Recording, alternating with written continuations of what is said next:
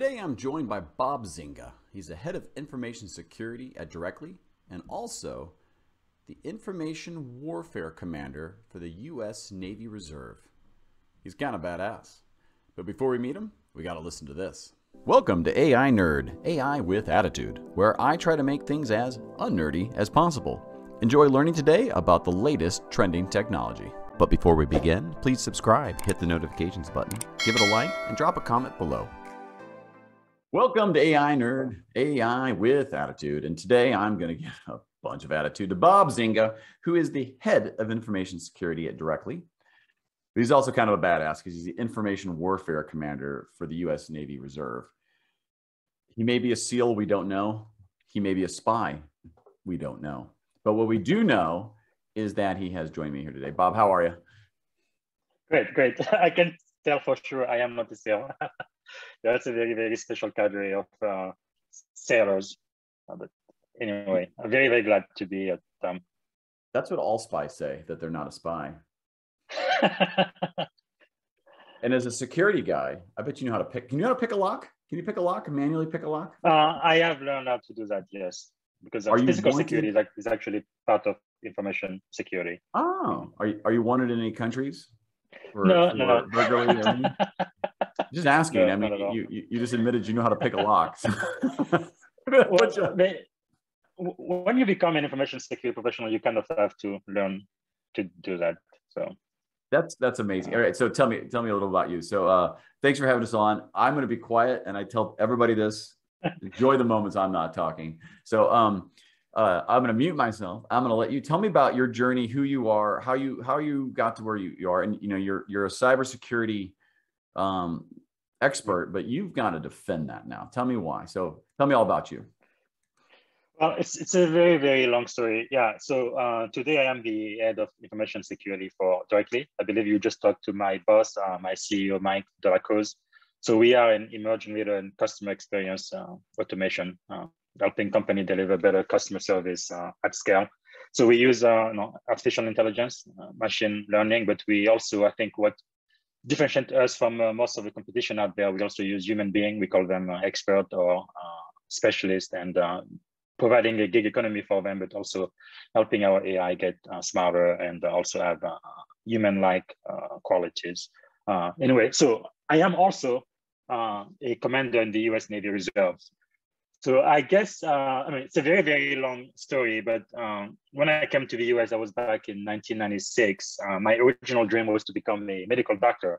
So I was a pre-med student at the University of Alabama, Tuscaloosa. And for anybody who knows anything about college football, that's really the town to be. But anyway, so I was there. I earned my Bachelor of Science in Chemistry and Biology. I think I did it in 3 years only. And I was in the honors program there. So by the time I graduated, I had an honors thesis published, and I decided to kind of skip the master's and go for the PhD, right?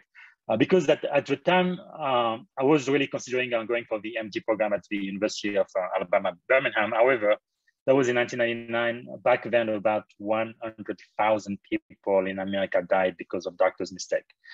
Basically, my idea of a doctor back then was a glorified pharmacist, right? I remember being in the pre-med program. I used to be in the, what they called physician shadow program with the Honors Society for, was it Alpha Epsilon Delta for pre-med student.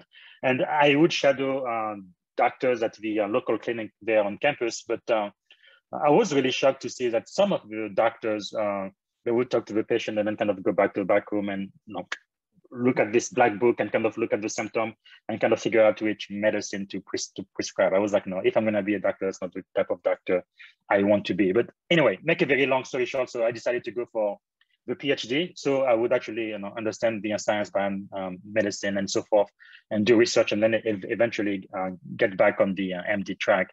But no, like they say, life happens to you. And I got married, I had a baby on the way, and I had to have a full-time job.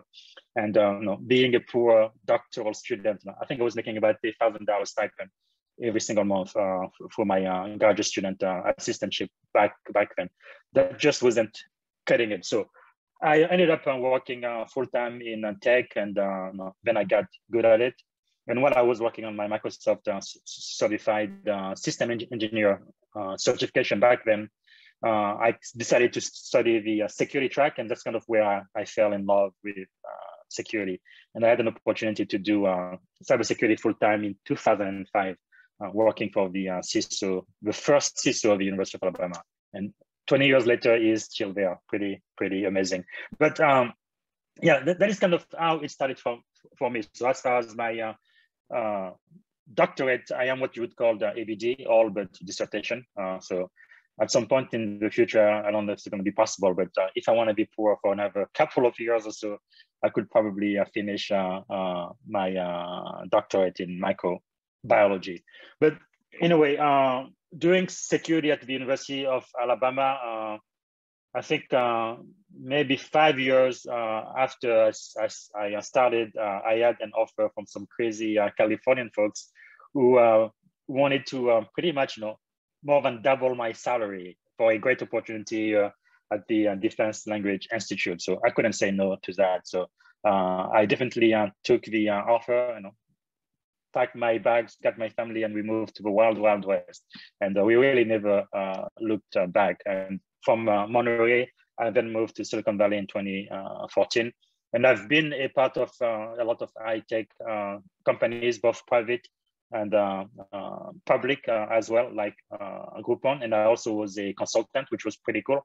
I had about a dozen customers, most of them small and medium sized, but a couple of big ones. So I was really exposed to a lot of technology, and it was a really great experience until directly made me an offer almost three years ago to join the team as the head of information security. I've definitely brought down the average IQ of this conversation. Sure. It seems like your real passion is to learn. And maybe at the time that, there's what your parents and other people say, because you're so smart, you should become, versus what you really have a passion for and the speed of the passion. So I heard, I love learning. Doctors move too slow. Technology is really cool and fast, and it's more in the pace of what I believe in. Maybe I misheard it. I don't listen very well, but no, I think there is definitely some truth to that. I think when I was a kid, my parents definitely influenced me, and my siblings too, right? I think becoming a medical doctor was probably something. Although I think I kind of wanted to, but I think my mother wanted it more than I did. Let's just put it that way. But this is the funny thing, though. What I didn't mention is in 2004. So after 9/11, right? At the time, I was not a U.S. citizen or even the permanent resident of the U.S. yet. So I tried to join the military. I talked to everybody: the Navy, the Air Force, the Army, and the Marines. But I really liked the Navy, number one, and the Air Force, number two. But anyway, all of them said, no, can't join, right? You're not a citizen. You don't have your green card, so go back, Sam. Like with Terminator, I said, I'll be back. And even prior to that, when I was a student at UA, I tried to join the ROTC program.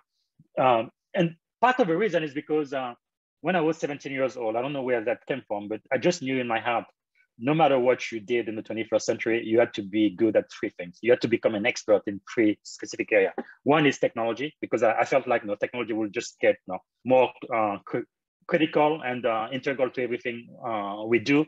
Two, business. And number three, leadership. So you had to become a better leader. You had to understand the basics of business, and then also really be good at technology. Like even back then when I thought about becoming a medical doctor, well, I'm going to be a doctor and understand the science. That is great, but I still need to kind of have an handle on technology, because everything doctors do today, you have to have computers, right?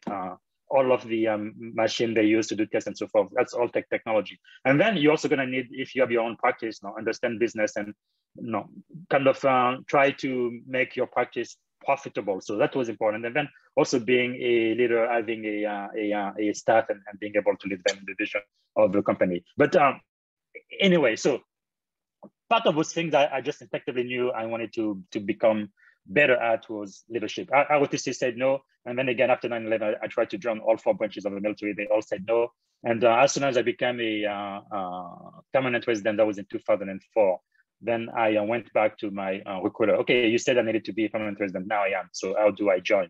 And then they're like, okay, you do have a degree. Maybe you can become an officer. Oh, but you're not a citizen. You can't get the security clearance yet. So no, if you join, you have to be enlisted. I'm like, okay, let's do it. Let's get enlisted. And then the day after I became a U.S. citizen, that was in 2006. So 2 years later, I went back to the officer recruiter. Okay, you said I need to be a U.S. citizen in order to become an officer.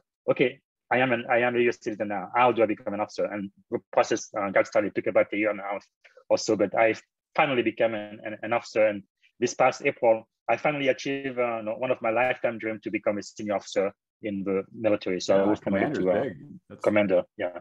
That's next is captain, then rear admiral, then admiral. Is that correct? Well, I'm not so sure about that. I've been in 17 years now. Right? 3 more years, I can retire. And I think my boss has told me I should retire. So we will see. We will see. You need to get because being in the military does impact all of your family, right? Your spouse and your children. It is not a one person thing. No, not telling how many birthdays and special occasions I have missed because of my commitment to the Navy. Well, I always tell people thanks for serving, because I never did, but I do appreciate the others that have. And I think coming up here in about 10 days or so, we have cybersecurity month, right, in November. No, actually, it's October. It's right now. Oh, it's right now. Yeah. So right National Cybersecurity Awareness Month. So what are your top 3 takeaways, or if you need 5, do 5, for companies any size? What are the musts they must do for cybersecurity? Well, I think the most important thing, I believe, is to have a person who is actually responsible for cybersecurity for the enterprise, right? It shouldn't be a function that is shared by a lot of people. There needs to be one person at the head. I think that is very important. Now, once you do that, what I've seen, especially with smaller companies, sometimes, they are kind of forced to have someone in charge of cybersecurity, or have somebody lead the cybersecurity function, because they want to sell, and most customers, especially Fortune 500 companies, they want to sell to, will not buy from them unless they feel like they take cybersecurity seriously. And what usually happens is they kind of have this check boxes that they check. They have someone, but then they don't really empower them to do anything, right? They may have the responsibility for cyber, but then they don't have the resources to actually be able to implement their strategy and get things done. So to me, number 2 may be more important than number 1. Not only you need to have someone in that position, but you really need to empower them to make changes and to implement their strategy, right?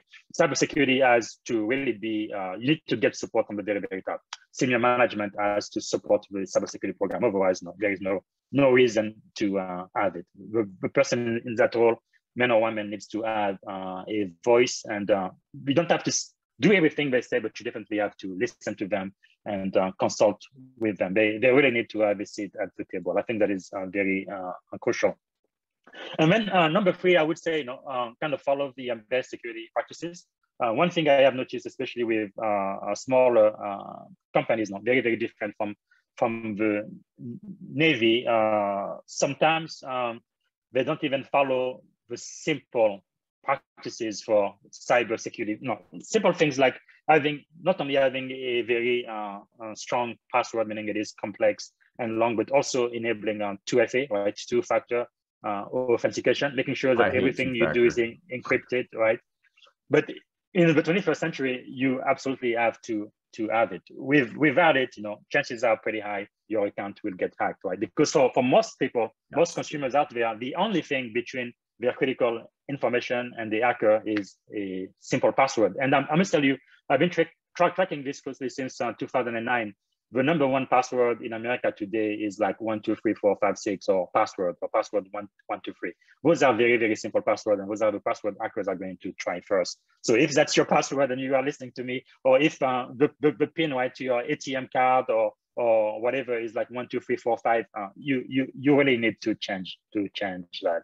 But anyway, so just following the basic cyber security principle and actually putting them into practice, I think will help you a long way. Because I think many times all of the hacking and data breaches that we hear about, these hackers, sometimes they it is like a crime of opportunity, right? It's not like they are really going after you, but because you don't have any security controls in place and you're not even following the best security practices, it's so easier, right? So it is the lowest hanging fruit. So they just take advantage and then they exploit those vulnerabilities and get access to your data. So I think you really need to have someone who has the knowledge, the experience, and who has the support from senior management to start implementing those best practices across the entire organization. I think just not buying people gift cards is a great way to start. I mean, that's a nice, easy one, right? And I have been the sole beneficial from some, apparently I have Nigerian princes in my family that have left me a lot of money. I'm still waiting for it. I've given them quite a bit to travel here. They never seem to make it. If they ask for one more gift card, though, I'm not going to do it. I'm done. Yes, but really a lot of that has to do with common sense, right? Because many times these hackers are not actually extremely smart, right? Because many times they find out about vulnerabilities because the vendors like Microsoft, every patch first Tuesday of every month, Microsoft will tell everybody what is wrong with their operating system, where the vulnerabilities are. So you just have to read it, and then you can figure out how to exploit that. But also many of them really attack you at the human level, right? It's social engineering. It has nothing to do with the technology at all. They kind of try to exploit your greed or fear and get you to give them access to some type of information they shouldn't have access to. And then from there, they can move across your organization and do some very, very bad things. It looks like we're running out of time. It makes me as angry as Thanos when I see this happen. I just get really... Yeah, you are an interesting. I gotta tell you, you would be a fun person to have a drink with. I would tell you what. I mean, maybe you don't drink, but I'll do it for you if you don't. That's fine. I can do that. I'm very good at it. Tell me something. Give me the future of cybersecurity. You see things that you can't talk about on the on the side. On the cybersecurity side, and I have a small stint working with Cyber Command out of the Air Force. Oh, nice. Not nearly to the level of you, but I've spent enough time in a skiff here and there to have a conversation. So those aside, those types of things, from the commercial side, and I'll tie it back to directly, you're passing a lot of information through chat.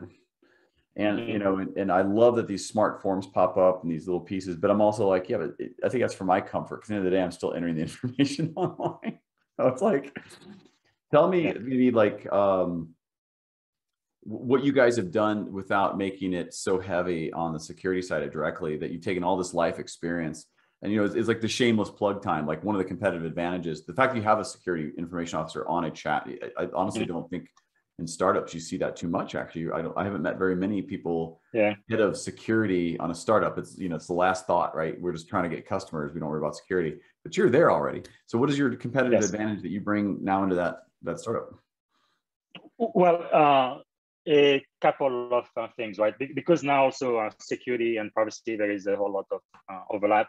I think for small businesses and startup, part of the pressure, I think, is going to be regulation as well. I think regulation is coming, but also a lot of the pressure, many smaller companies, especially from the time when I was a consultant, was Fortune 500 customers, right? Or the U.S. government. If you want to do business with Fortune 100 company or the U.S. government, those organizations care a whole lot about security. So they are pretty much going to force you to improve your cybersecurity posture before they become a client. Like when I was a consultant, most of the customer we got was because they would receive 2,000 security questionnaire they had to fill out, and they had to become compliant to like SOC 2, Type 2, or ISO 27001, or all of those security framework, and it was just above their head and they needed help. So my consulting team would come over, pretty much take over their security function. So there is that. So one thing I think that kind of differentiates us from the competition out there is ensuring that we have implemented the best security practices for our platform and all of the apps.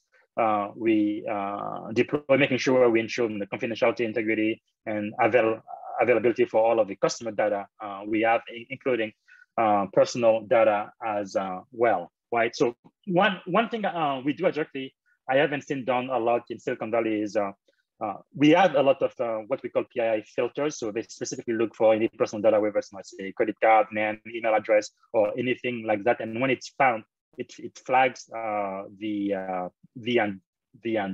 data, and then no one can continue the conversation until we deal with it. And once the issue has been resolved, then the conversation continues. That is one thing. Another thing we do different from everybody else is once the question closes, we only keep it for 30 days. After 30 days, we completely get rid of all of that data, which is pretty amazing.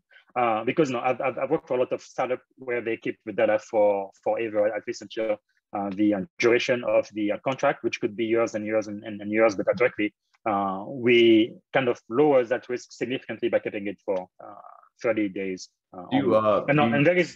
Do you use the data though for training the model and then like normalize it and nominize it? Is that how that works? Yes, the one we use for training the model doesn't have any personal data and just the context. But again, we keep it for 30 days only, which is pretty. Is that a secret cool. You just revealed about your backend system that a hacker's going to use?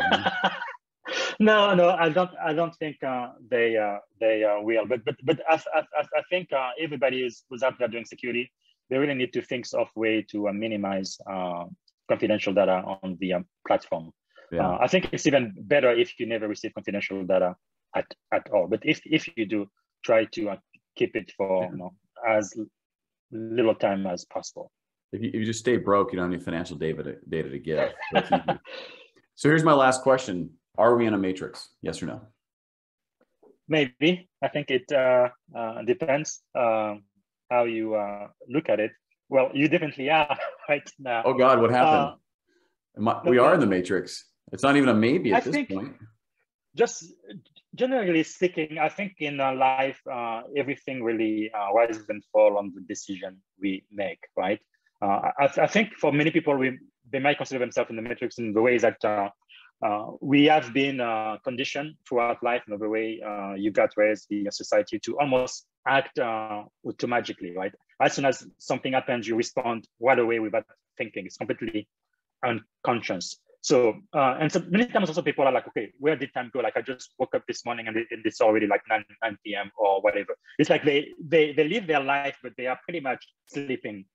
It's like zombies, right? So in that sense, yeah, I think you can say you are living in the matrix. But by becoming a better leader, I can't remember who actually said it, but you really have to find the space between the stimulus and the response, right? And then you have to make a decision. And one question I ask myself often is, okay, what is the wisest response that is aligned to the person I would like to become? Not who I am now, but who I want to be. What is the best response to this stimulus? It's quite thoughtful.